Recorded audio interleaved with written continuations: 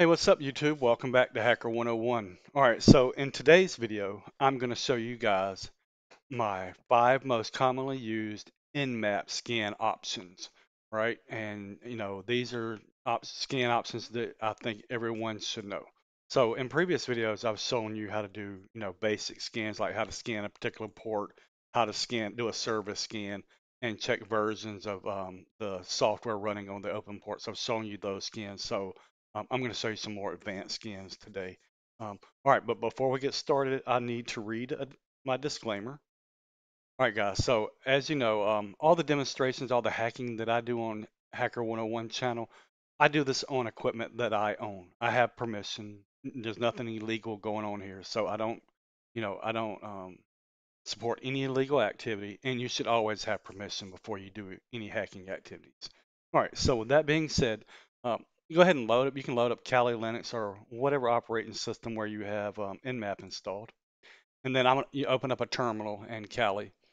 And the first command I'm going to show you, just make sure everybody knows, is the Nmap, the help scan, Nmap-H. That's going to show you the help menu. So when I go through the different scans and show you the different options, if you want to refer back to the help menu, you can see what these scans actually mean. All right. So the first scan option I'm going to show you is how do you save your scan results to a text file that way you can review them later, or how do you save multiple scans to the same text file. That way you have one text file with all your scans. I'll show you both of those options. So what you do is just type in Nmap. I'm going to scan my wireless router, which is 192.168.1.254. And I'm going to use right arrow. That tells it to save the scans.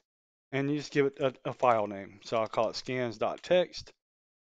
And when you hit enter, you're not going to see anything happening. It's all going to put all the output into the scan.txt file. So we'll review that file once the scan is complete. And then after this scan is complete, then we're going to perform a second scan, and I'll show you how to save both scans to the same text file. All right, so if we do cat scans.txt, you see here's the open ports and whatnot for my wireless router, right? All right, let's say we want to scan a second machine and save to the same scans.txt, like for, all right, 147 is my metasploitable server. Now, if I were to run the scans just like this, it's going to overwrite the scan results that are there now. But if I add a second arrow, that is going to tell it to append the text, the results that are already in the text file. So it'll save both of them. So I'm going to hit enter. And this will take a couple seconds to complete because Metasploitable has quite a few open ports. And this is handy, like if you're scanning multiple machines and you want to save all the results to a text file that you can go back and review later. So this is a very handy option. So if we do cat scans, you'll see not only do we have the first scan, but we have the second scan of my Metasploitable 2 server. All right, so that is the first Nmap command I wanted to show you.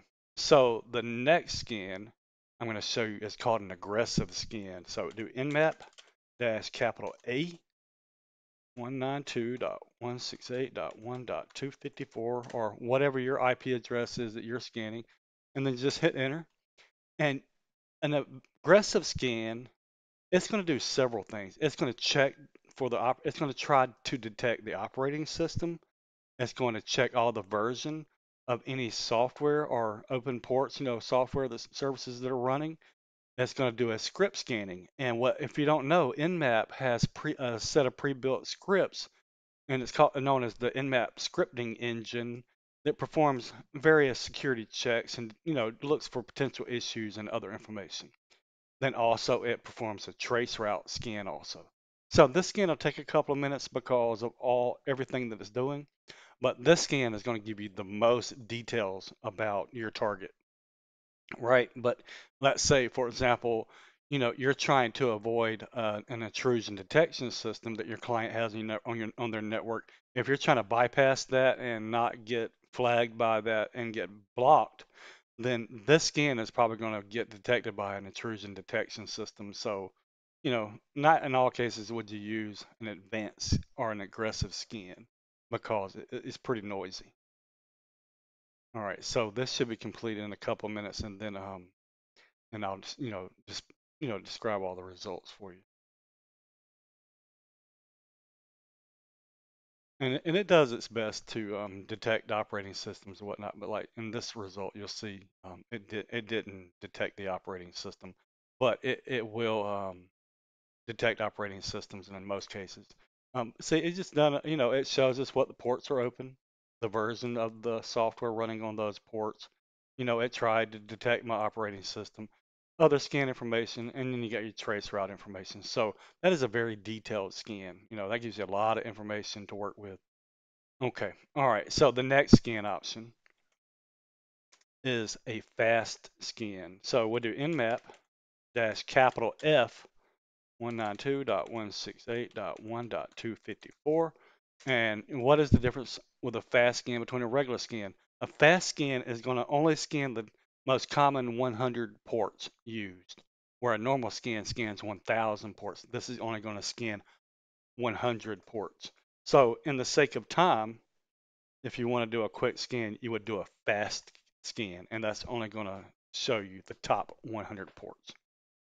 Okay, all right, so the next scan we're going to talk about is called the TCP SYN, SYN scan.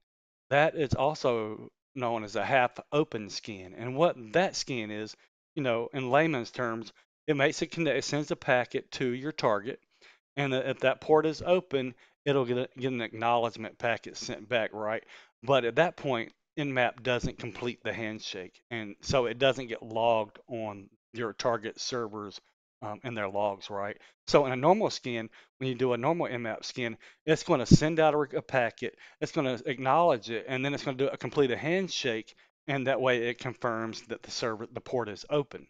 But the TCP send scan, so it's kind of an anonymous scan and it's not, leaving much traces. It's just going to look for that acknowledgement scan. It's not going to actually complete the handshake. So some cases the port may not be open, but the TCP send scan is pretty accurate and it doesn't leave much of a trace. So to do that, you'll type in nmap dash lowercase s capital S 192.168.1.254 like so, and that's going to perform a TCP send scan. And the purpose of this scan is so there are no results in the log files, and it's a quieter scan. It's going to be a scan that you would use to try not to be detected by an intrusion detection system and things like that. All right, you see, it comes back with the same results. No different results. It's just the handshake is not completed in this scan for anonymous purposes. All right, so another way to not trigger alarms like the TCP send scan is not going to trigger, it's a quieter scan. Another way to stay undetected when you're doing an Nmap scan would to do a scan delay. And we would just use the same dash SS, but we're going to add a dash dash scan dash delay, and you'll set that something like 200 milliseconds. And what that does is that slows the scan down. TCP, Nmap scans really quickly, and it looks suspicious. But if we were to slow the scan down, then it doesn't look so suspicious.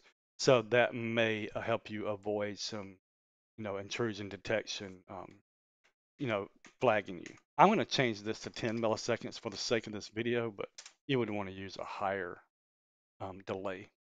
But this is just going to slow the scan down a little bit, so it's not likely to trigger any alarms. And then after this is the fifth scan that I was going to show you, and then the last scan is called a fragment packet scan. That's the bonus scan that I'm going to teach you guys. Okay, so this should take just a couple more minutes. All right, same results. There was just a delay there to make the scan not run so quickly to make it look a little more natural, right? And all right, so the last scan is nmap dash lowercase f. Okay. All right. My computer's acting a little crazy. And what this is a fragment scan, and the dash F option is going to, instead of one big packet, it's going to break it up into smaller packets, and that's going to help you bypass certain firewalls or intrusion detection filters. So we'll type dash F 192.168.1.254. We hit enter, and it's going to come out with the same results, but it's not going to send one big packet, or it's going to send multiple packets and to try to, to bypass, firewalls and IDS filters. And so that is the bonus scan, right? So I showed you guys quite a few advanced scans that I think will be helpful for you during your pen testing. And if you like the video, subscribe and give questions. Let's talk about it. I'm happy to answer any questions you got. So hit the subscribe button. I hope you like the video. All right, thanks.